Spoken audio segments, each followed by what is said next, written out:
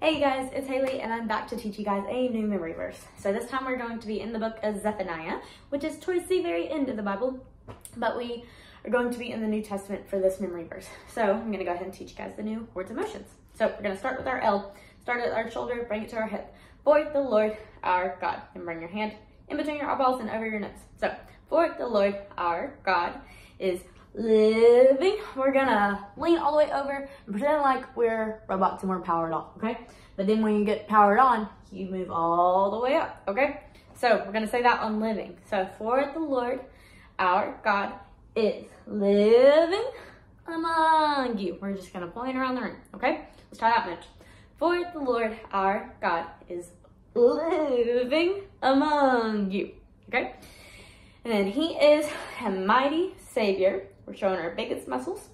And then we're gonna hop into He will take delight. We're showing our big smiling faces.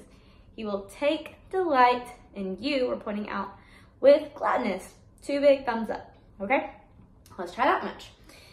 For the Lord our God is living among you. He is a mighty Savior. He will take delight in you with gladness. Now we're crossing our hands over our chest. With His love, He will calm. We're calming a wave of water. He will calm all your fears. Then we're gonna make a big, really scary, fearing monster face, okay? With His love, He will calm all your fears, okay? And then our last part is He will rejoice, raise the roof, rejoice over you. So we're throwing our hands over our head. He will rejoice over you with joyful songs. So we're just gonna pretend like we're playing some bells, dancing to some songs, okay? So all that's in Zephaniah 3:17. So let's take it all the way back to the beginning.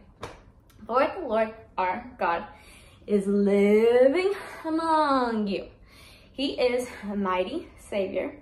He will take delight in you with gladness. With His love, He will calm all your fears. He will rejoice over you with joyful songs. Zephaniah 3:17. Good job, you guys. See you later.